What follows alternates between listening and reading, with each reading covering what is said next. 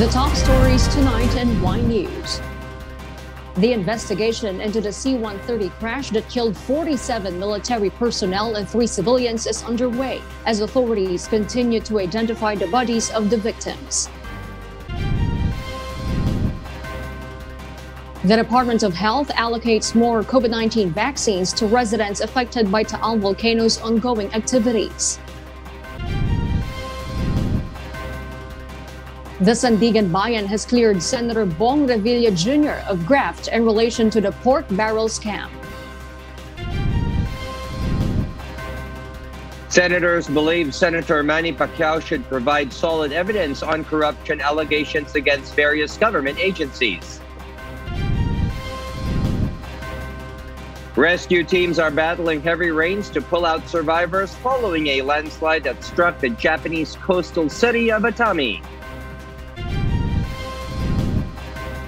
And the Manila City government awards more than 200 housing units to fire victims.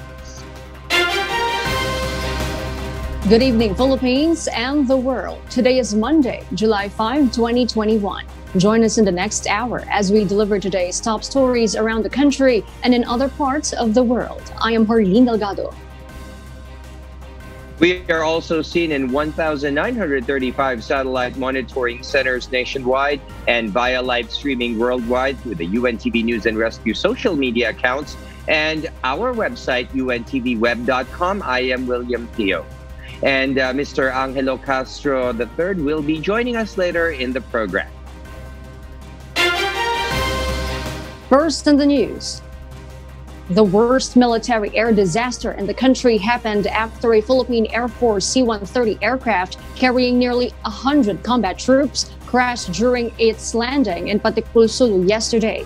At least 51 people were confirmed dead on the plane and on the ground. Authorities are still identifying the charred bodies recovered from the downed plane.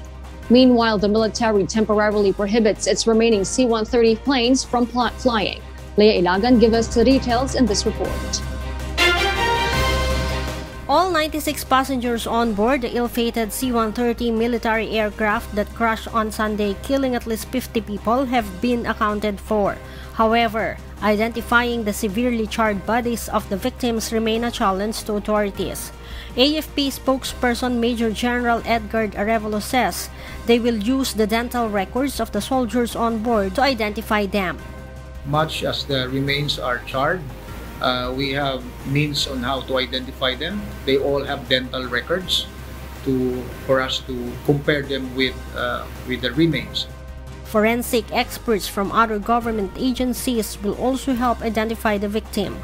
In instances where there might be some changes and some dental records were not updated, we have forensic experts in the armed forces and in other agencies of government who are going to work together in order to ensure that proper identities will be known. Philippine National Police Chief, Police General Guillermo Eleazar issued a directive to the police force in extending assistance to the AFP. Kami nakahanda sa anuman na pangailangan na pwede kayo na may tulong sa ating mga kapatid ng mga sundalo na nasawi, pati na rin sa kanilang pamilya, pati na rin ito mga nasugatas at iba pang apekto ng sibigan. The AFP also appealed to the public to avoid speculation and wait for the result of their investigation. Accidents like this that needed investigation may have other aspects to look into. We look at facility, equipment, weather, skills of the pilot. All this will have to be taken into consideration. Authorities have recovered the black box of the plane that could shed more light to the cause of the plane crash. Arevalo ensured that the pilot of the C-130H Hercules plane was skilled. He added that the plane was in good condition and had 11,000 hours flying time before its next scheduled maintenance. The flight's manifest shows 96 passengers, 47 of whom died and 49 survived. There were 3 pilots and 5 air crew. 17 of the injured military personnel were evacuated to Zamboanga City, while 32 of the remaining injured are being treated at different military hospitals. Most of the passengers were fresh graduates from military training. And if there are any specific need for an upgraded or elevated or higher type of facility or treatment that they will be needing, we have available aircraft on standby to bring them to the nearest hospital, be in Manila, to ensure that they will be properly treated. 3 civilians on the ground also died, while 4 other civilians on the ground were wounded. The AFP has 5 C-130 planes in total, including the one that crashed. Another C-130, which is in flying condition, will be grounded. 2 others are currently under maintenance in Portugal. The 5th plane, recently purchased, has yet to arrive. Leia Ilagan, UNTV, News and Rescue. We serve the people, we give glory to God. President Rodrigo Duterte visits survivors of the C-130 plane crash in Western Mindanao Command in Zamboanga City. The chief executive is sad because of the incident and extends his condolences to the family of those killed in the C-130 plane crash in Sulu. The president assures government's assistance to the families of those who died and injured in the plane crash. Meanwhile, the palace appealed to the public to wait for the result of the formal investigation before drawing any conclusions. The modernization of the armed forces of the Philippines will also proceed full speed despite the recent mishap. In other news, the Philippine Institute of Volcanology and Seismology updates the situation of the Taal volcano, saying that lava fountaining will likely happen soon, while the health department asked residents near the volcano to wear protective equipment. Asher Kadapan Jr. tells us why live. Asher, good evening. Go ahead. Good evening, Will. The Philippine Institute of Volcanology and Seismology explains that phreatomagmatic eruptions have been happening due to the presence of water in the main crater of the Taal volcano. But once the water completely vaporized, strombolian eruption or relatively mild blast may happen with the volcano ejecting incandescent cinders and lava flows. Pwede rin naman po kung sakali nawala po yung tubig dyan sa crater ng Taal volcano, wala nang interaction ng magma and water, pwede pong mag-transition ito sa weak to violent eruption of gas-charged fluid magma. Na para pong may fireworks, magkakaroon po ng lava fountaining at magpuproduce ng lava flow papunta sa baba. Science and Technology Undersecretary and PHIVOX Director Renato Solidum explains that the water in the crater is responsible for the stream and gas column being seen in the past few days, including the one seen early today. Volcanic tremor, which lasted for 45 minutes, was also recorded by the agency. Solidum explains that these are signs of continuous activities under the crater, which involves movement of magma and gas. The volcanic gas it spews every now and then, however, may not affect one's health if it stays in the higher altitude, but will only block the sun rays. But it causes sickness if higher concentration of sulfur dioxide will be blown and scattered in the low areas. Very common effects of inhalation of sulfur dioxide may be irritation of the respiratory tract. So asthmatics, of course, especially should be very much aware, and should take precautions against inhaling sulfur dioxide. Well, the Department of Health added that sulfur dioxide gas may also irritate the eyes and skin if one is exposed to a high concentration of the volcanic gas. The authorities encourage affected residents to use protective equipment such as goggles and face masks to avoid health problems. Will? Yes, thank you very much. Asher Kadapan Jr. reporting live from Agoncillo, Batangas. Meanwhile, the Department of Health allocates more vaccines to towns affected by the unrest of the Taal volcano. The COVID-19 vaccine doses will be sent to temporary shelters in Batangas, where evacuees are currently staying. Aiko Miguel explains why. The Department of Health targets to finish tonight the inoculation of all residents evacuated near the Taal volcano that belongs to the priority groups. Some healthcare workers from other areas were deployed in evacuation centers to hasten the vaccination process. Health education and counseling of residents are also being conducted to convince more to have their COVID-19 jab. With this measure, COVID-19 transmission will be prevented among the evacuees. Nagpadala din po tayo ito karagdagan na bakuna. Meron na po 3,000 na mga bakuna na ipadala. Nagpapadala ng 2,000 pa. No? Para sa gano'n, magkaroon ng sapat na coverage. Aside from the 3 million worth of medicines for skin, eyes, and for those who have respiratory problems, the DOH has also allocated additional COVID-19 vaccines for more than 3,000 evacuees in 95 evacuation centers. Naging direksyon na rin po yan at desisyon ng ating vaccine cluster together of course with our officials na talagang dadagdagan po natin yung mga allocations natin ng bakuna sa mga piling lugar na ito. Dahil gusto natin maprotektahan yung ating mga kababayan na nandun sa mga evacuation sites and also affected by this kind of incidents. Pupuntahan din natin ang mga iba pa apektadong lugar na kung saan meron pong evacuation centers at tinitignan po natin sa ba sa mga gamot laban sa mga karaniwang karamdaman na nararanasan ng ating mga kababayan dito. The DOH Calabarzon also ensures they will immediately test, separate, and isolate symptomatic, suspect cases, and close contacts to prevent transmission in evacuation centers. And the RRMC has provided more than enough test kits for the current evacuees. So lahat po ng permitted na mabakunahan, meaning those above 18 years old, will be vaccinated. Kaya ngayon, ang ating lalawigan, yung ating mga ilang evacuation center, ating i-convert na sa health facilities, isolation units. So ngayon ay gagamitin muli. At yung mga paaralan ay magagamit din natin as evacuation center. According to the DOH, aside from the threat of volcanic eruptions, LGU should also prepare for a possible onslaught of typhoons amid the pandemic. Evacuation centers should be properly ventilated. There should also be enough water supply for hand washing and bathing of evacuees. Kailangan merong distance ang bawat pamilya sa bawat isa.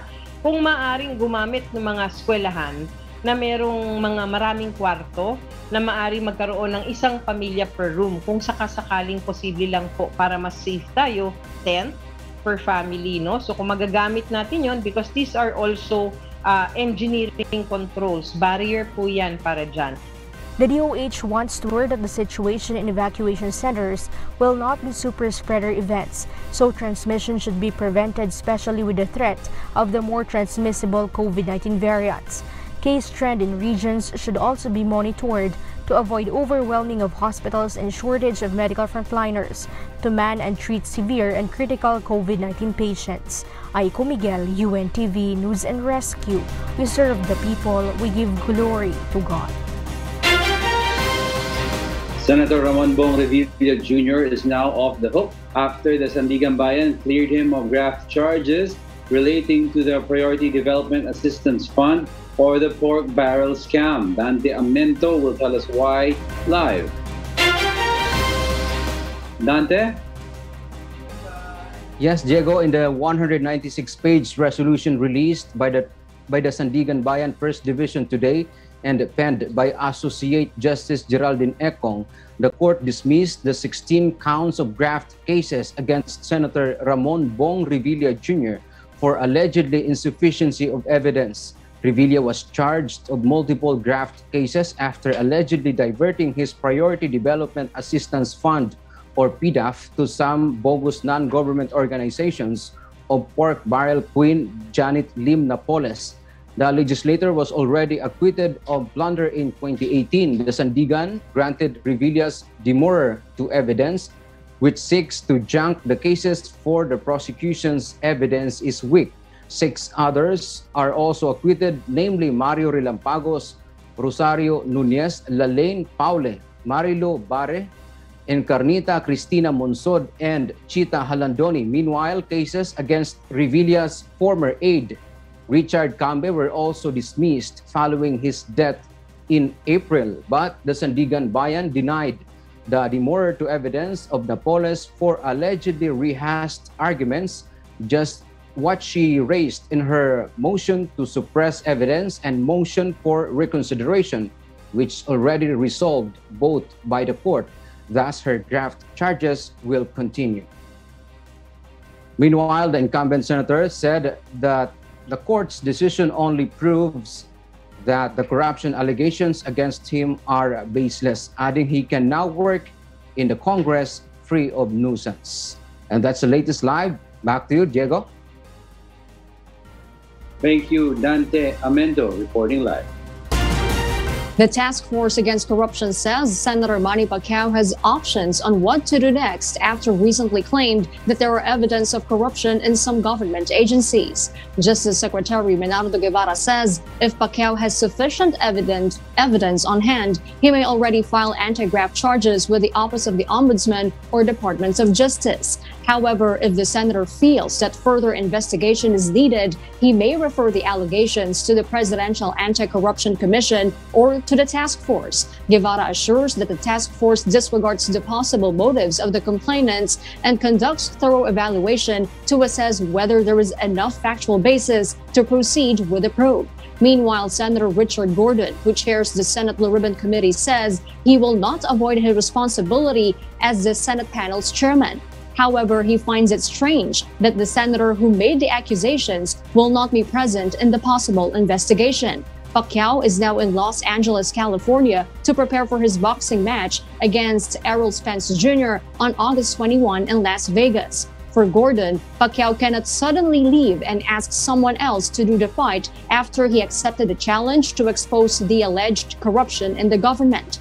For Senate President Vicente Soto III, Pacquiao should provide documented evidence, adding that he can also attend the hearing virtually. For Senator Panfilo Lacson, there may be not sufficient basis to conduct a hearing without documents supporting the claims, such as sworn statements of witnesses. The senator advises Pacquiao to show some specifics in support of the serious and sensitive allegations.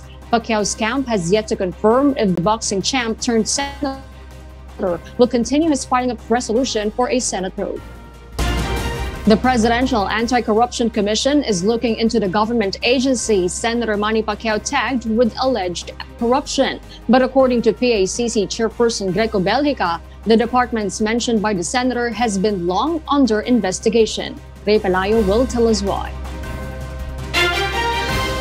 The Presidential Anti-Corruption Commission or PACC is waiting for the documents from Senator Manny Pacquiao's office so that the commission could look into the corruption claims of the senator. On Saturday, Senator Pacquiao claimed that there was corruption in the Department of Social Welfare and Development or DSWD, the Department of Health or DOH, and the Department of Energy or DOE. But according to PACC Chairperson Greco Belgica, there was nothing new with Pacquiao's most recent revelation. Hindi na po kami nagulat dito. Ang gusto lang po namin malaman na tinaantay ay yung detalye ng mga dokumentong. Belgica said that it is important to coordinate with Pacquiao regarding the documents to determine which issues are already investigated or not. Regarding the DSWD's Social Amelioration Program or SAP, the PACC said there are several cases to look into. He said the senator should specify the allegations he wants to investigate as well as provide enough evidence to prove these allegations. Pero as of the moment, wala pa akong bagong narinig. Yung mga SAP allegations po na narinig natin sa kanya ay matagal na po namin iniimbestigahan. Senator Manny Pacquiao had said he is willing to present to the PACC the supposed corruption on government agencies. Yes po, isasubmit po namin itong mga papilis na ito. Kaya po pinakita ko na ito kasi I accept the challenge of the President na ibibigay kong mga patunay na mga ebidensya at ito po yun. Pang-una pa lang po ito. At marami pa po kami mga papilis na isasubmit sa kanila. Talagang binubusisi po ng ating team na siguraduhin na legit at totoo itong mga ebidensya na ito. The PACC will also file charges against agencies found of corruption. Ray Pelayo, UNTV News and Rescue. We serve the people. We give glory to God. A political strategist says Senator Manny Pacquiao is now in the critical position to prove his corruption allegations, or else he will be politically dead. Nel Maribuhok will give us the details in this report live. Yes, Nel, good evening. Go ahead. Yes, Will, there are lots of questions regarding Senator Manny Pacquiao expose of corruptions in some government agencies. According to Armanding Nocume, a political strategist, this senator now is in gamble and needs to prove his allegations. This is a gamble sa kanya, sir. Pero kung matalo siya sa boxing, hindi pa siya naka-provide ng enough proof, he's really politically dead na talaga. Nocume explained that if a politician will lose in a fight in the world of politics, it may result to bad impression of the public and may affect the votes in the elections. That is why he said former Senator Bongbong Marcos does not surrender his electoral protest against Vice President Leni Robredo because he wants to avoid tagging him as a loser. Filipinos generally don't like losers. Nakita nyo si Marcos, hindi pa niya dinadrop yung kaso niya kay Leni.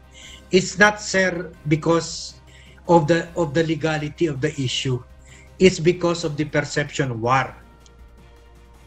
In addition, Nocume said there are questions of timing on the senator's allegations against the government given the 2022 national elections is just months away. Sa bad timing na ito, sir, very suspicious timing, hindi gaano siya, kasi ang target lang talaga niya is vote conversion. Hindi naman ito nagwawala siya para to bring down, para to get, kasi pareho sila DDS Hindi hope na makakuha siya ng votes both from the DDS and also from the yellows. So, pero I don't see that happening right now. Hindi.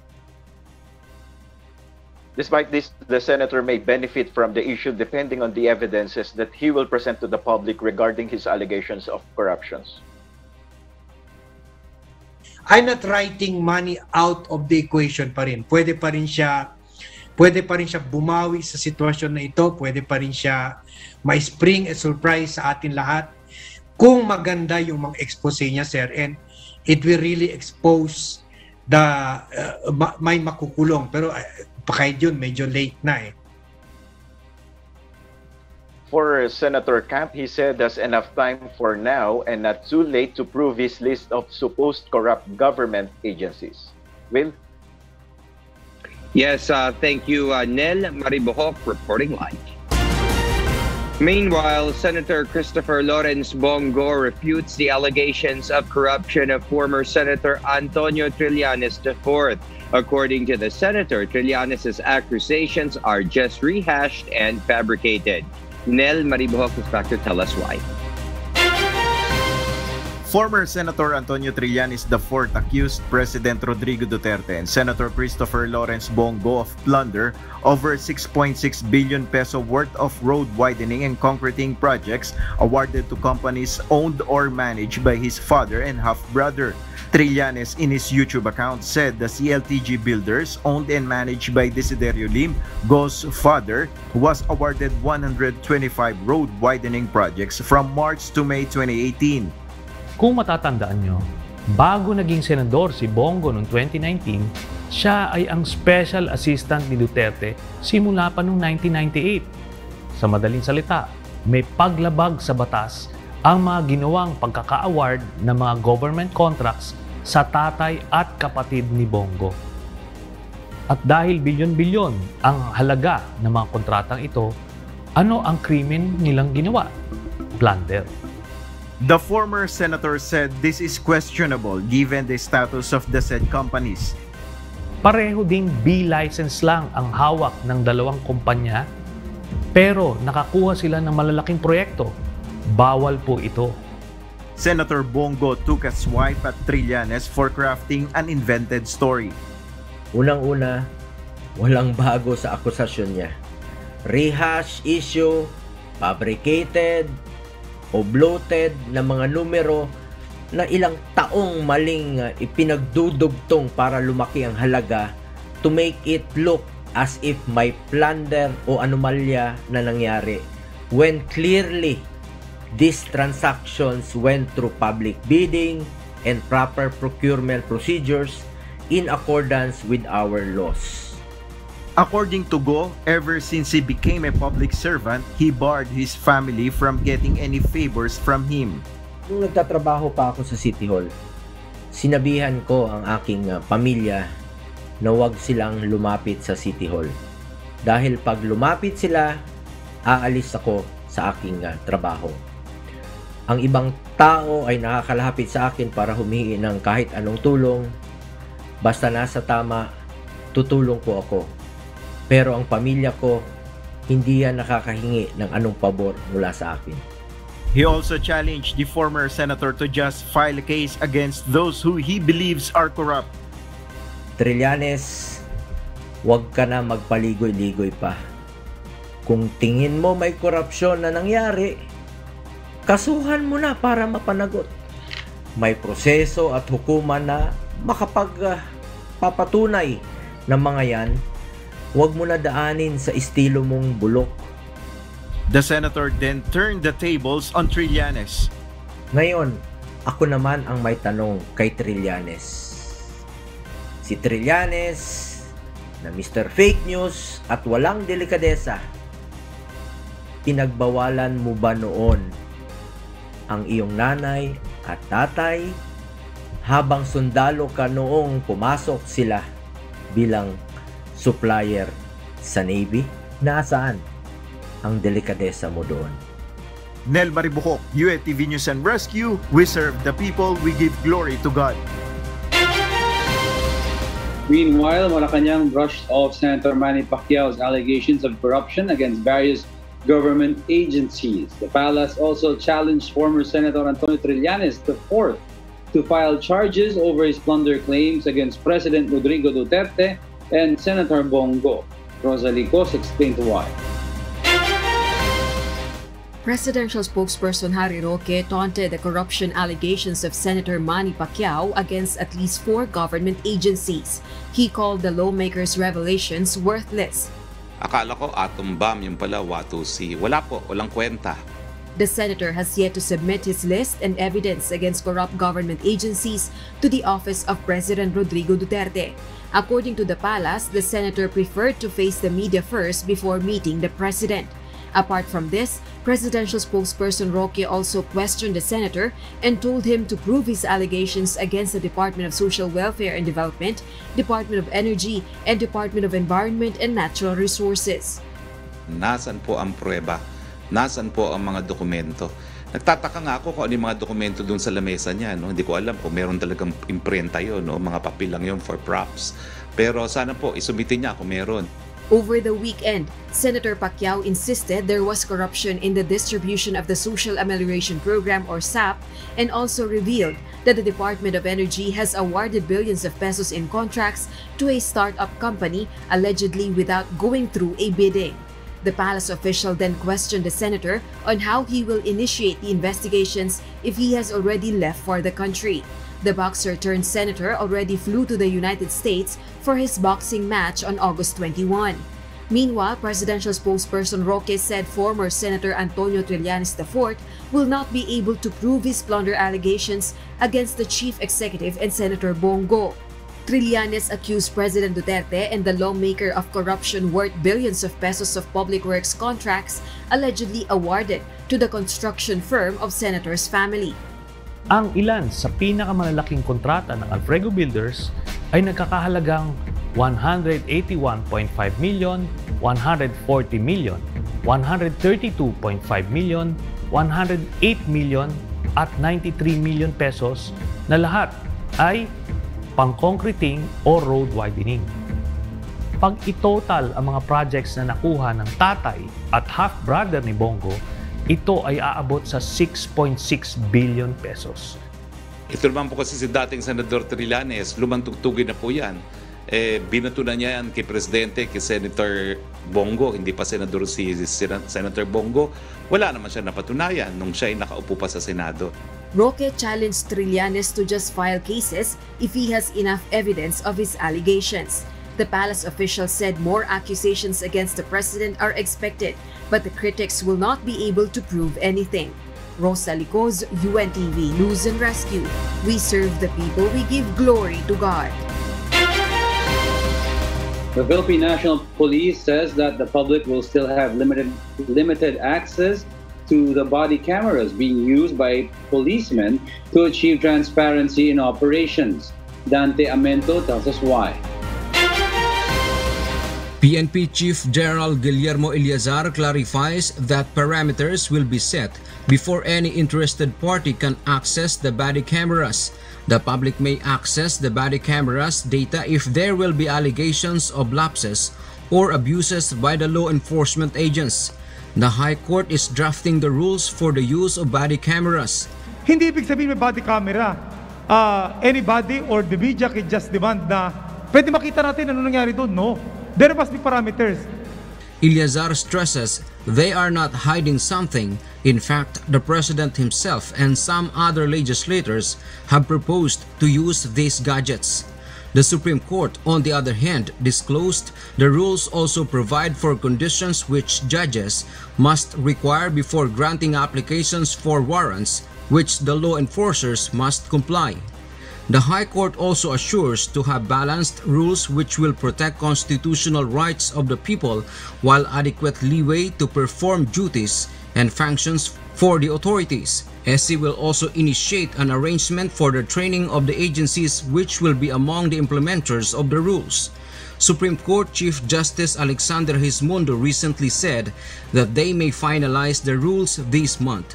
Dante Amento, UNTV, News and Rescue. We serve the people. We give glory to God. And for the news abroad, a landslide has struck a resort town in Japan. 19 people have been rescued so far, but several remain missing. Let's get updates from this report from Maeve and Dog live. Yes, Maeve? Kath, an elderly couple were among those rescued from ruined homes on Sunday after a huge landslide struck Atami, a coastal city southwest of Tokyo. 2 deaths have so far been confirmed. Yoshi Yuhara and her husband Eiji described the moment the deadly landslide hit when they heard a roaring like heavy machinery, forcing them to flee to the top of their 3-story home just moments before the lower floors got flooded. They were rescued 26 hours after the mudslide hit. Prime Minister Yoshihide Suga told ministers at an emergency meeting that there could be as many as 130 buildings and houses damaged as a result of the landslide. Here is what he said about the situation. 状況についてでありますけれども、現在も把握のために作業を続けております。特に静岡県の熱海市、伊豆山付近における土石流により複数の方や Shizuoka Governor Heitaka Wakatsu said 2 people were found in a state of cardio and respiratory arrest, an expression used in Japan before confirming death. Meanwhile, about 1,000 rescuers, including 140 military personnel, are still on the search for around 20 people that are still missing. Atami City has been issued the highest evacuation alert, urging more than 20,000 households to secure safety immediately. Kath? Maeve, can you tell us what triggered this landslide? Yes, Kath. Central and eastern Japan has been experiencing torrential rains in the days leading up to the landslide, with the city of Atami receiving 313 millimeters of rainfall in the first 3 days of July. Kath, this is more than what the city usually sees in the whole month. The regional governor of Shizuoka said the heavy rain has caused the ground to loosen and the mudslide to occur, picking up speed and sweeping away buildings and homes along with fleeing people. The Prime Minister has also urged people living in areas hit hardest by the disaster to stay alert and take precautions. Back to you, Kath. Thank you, Mavian Dog, reporting live from Kingaroy, Queensland, Australia. Hundreds of Afghan security forces flee across to Tajikistan as Islamic military forces of Taliban seize power in various Afghan districts. Marvi Delfin will tell us why live. Yes, Marvi? Kath, Taliban militants have rapidly advanced through the northern areas of Afghanistan to seize power, now that Britain will soon cease its two-decade deployment of military support and the U.S. military withdrawing from the main Bagram Air Base. On Saturday, more than 300 members of the government's military forces have crossed the borders to Tajikistan to escape. Badakhshan Provincial Council member Mohibul Rahman states that the Taliban outnumber the government troops, pushing key districts and capitals to surrender without a fight. Notably, Governor Hasti Muhammad of the Panjwai district in the southern province of Kandahar states the district fell just 2 days after the U.S. and NATO forces withdrew from the airbase, where a 20-year operation against Taliban and Al-Qaeda allies were held. Kath, there are no announcements yet as to when the final batch of British troops will leave the country, but there are beliefs that the departure will be very quiet and low-key. UK Prime Minister Boris Johnson is expected to address Parliament this Tuesday to confirm plans surrounding future diplomatic and residual military forces in Afghanistan. Special forces arrived by helicopter on Sunday to attempt reclaiming some districts. However, the security forces managed to secure only a number of areas. The Taliban now control 1/3 of the 421 districts of Afghanistan. Kath? Marvi, do we know what the comments or expected actions from U.S. President Joe Biden is? Kath, at the moment, President Biden has not given specifics as yet, but it has been announced by his press secretary, Jen Psaki, that the last U.S. troops will probably be pulled out by the end of next month. Back to you, Kath. Thank you, Marv Delfin, for that live report from Perth, Australia. U.S. President Joe Biden delivered an optimistic tone regarding the United States' fight against COVID-19 as the country celebrates its independence. Kat Carriedo will tell us why. U.S. President Joe Biden celebrated the July 4th Independence Day of the country in Washington, D.C., reminiscing the nation's progress against COVID-19. The president made his remarks in a White House party of around 1,000 people, including military families and frontline COVID-19 response workers. Today, we are closer than ever to declaring our independence from a deadly virus. That's not to say the battle against COVID-19 is over. We've got a lot more work to do. He added that the nation is closer than ever to declaring independence from the virus and highlighted signs of a return to normalcy, while also emphasizing that the virus has not been vanquished. The president also was not able to achieve his goal to have 70% of the U.S. adults get at least one dose of the COVID-19 vaccine by July 4th. According to the latest numbers by the U.S. Centers for Disease Control and Prevention, 67% of the adult population in the U.S. received at least one dose of the COVID-19 vaccine. In the end, the president greeted guests ahead of a fireworks display from both sides of the Lincoln Memorial reflecting pool. Kat Carriedo, UNTV News and Rescue, USA. We serve the people, we give glory to God. And those are the reasons behind the news in other parts of the globe. I am Kat Dumaraos, live from Bangkok, Thailand. Good evening. Valenzuela City has ranked first among Metro Manila cities with the highest number of COVID-19 vaccine utilization rate. Joanne Nano reports why.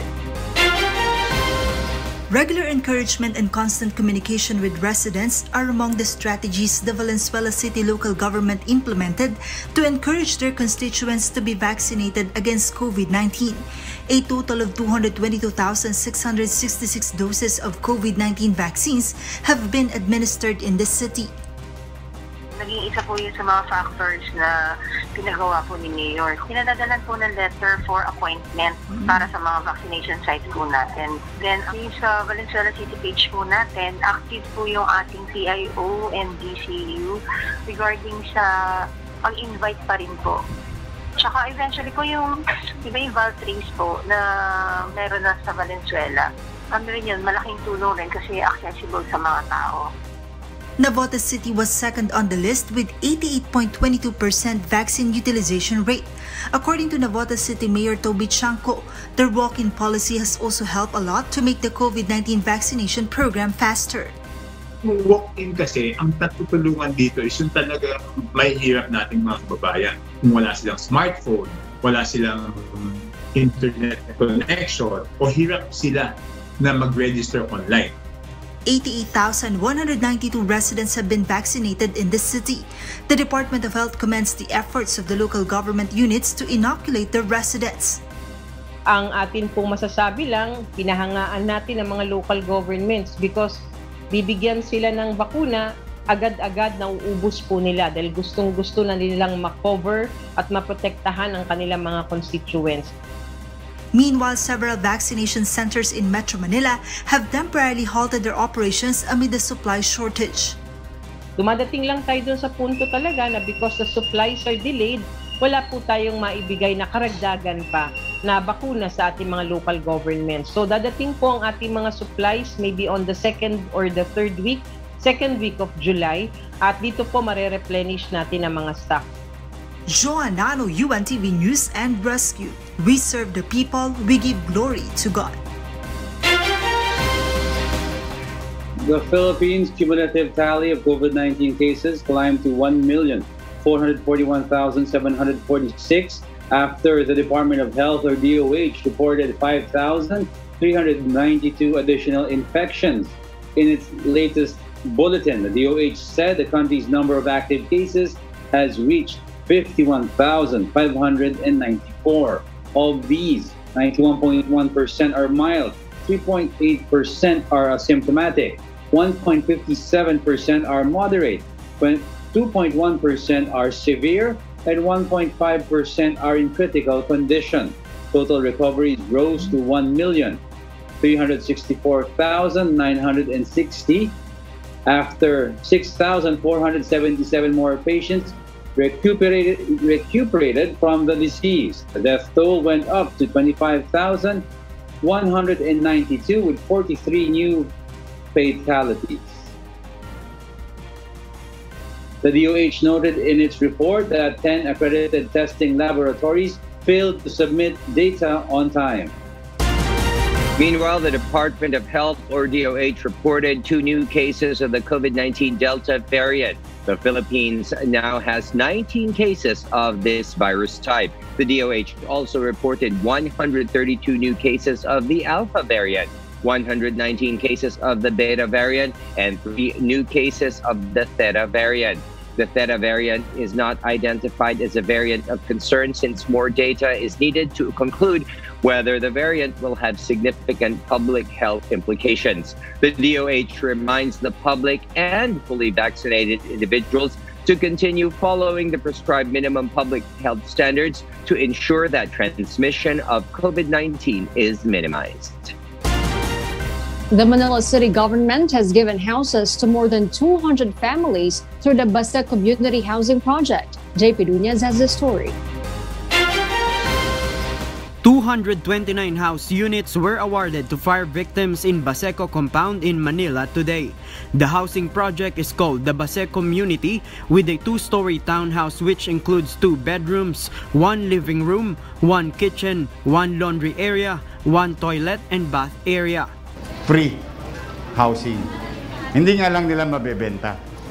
Pero, hindi man nila mabenta, kahit nakaapu-apuhan nila, magsasalin lahi na sila, kanila pa rin yan.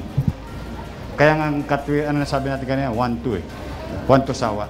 Awardees of the condo-like housing units were grateful as for the first time in their life, they will be living on concrete houses. They have been also keeping temporary shelter at Amadome Covered Court for more than a year after the fire incident transpired February last year. Nagpasalamat po kami kasi ang iba kasi po nalipat sa iba pero kami po hindi kami pinalipat na niya. Tapos binigyan niya ako ng magandang perahan. Laking pasalamat ko po sa kanya na ang mga pamilya ko kasama maganda na po ang tirahan po namin. Hindi na katulad sa dating tirahan namin. Sa akin, masasabi ko okay kasi ngayon lang ako makatira ng ganitong bahay. Kasi squatter kami dati. Alam mo ba sa squatter, mga ganyang bahay, mga tagpi din na mga galing sa mga scrap lang na mga kahoy lang din. Yung bahay ko dati, ano talaga kahoy. Minsan yung ano pa, yung bubong mga luna. Ngayon lang ako makatira ng ganitong bahay. According to the Manila government, resident will be paying 2,000 pesos per month, which will be considered as their savings, which they can withdraw if they will be leaving the house awarded to them. Meanwhile, Manila City LGU still plans to expand the area of the housing program this August. An additional 300 townhouse units will be built. Tira pa, may phase 2. May phase 2. Tapos siguro today, tomorrow, the day after tomorrow, yung natitirang unit i-award na. So ito yung mga nakakumpleto na kaagad. Ngayon, titira naman tayo rito, nakikita mo yung nakapader. Yun naman isusunod natin. Phase 2. Phase 2. Para tuloy-tuloy lang yung development. Baka makagawa pa tayo ng mga 300. Base Community Housing Project is just one among the Binondominium and Tondominium public housing project of the Manila government to provide homes to its informal settlers. JP Nunez, UNTV, News and Rescue. We serve the people. We give glory to God. And before we close, we will leave you with the final word, giving glory to God. From the book of Psalms, chapter 33, verse 4, it says, "For the word of the Lord is right, and all his works are done in truth."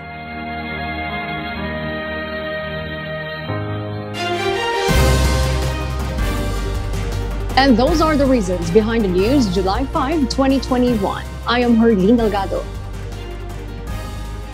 Reasons we deliver to you as they unfold. I'm Angelo Castro III. And because we need to know, we will always ask why. I am William Theo. We serve the people. We give glory to God.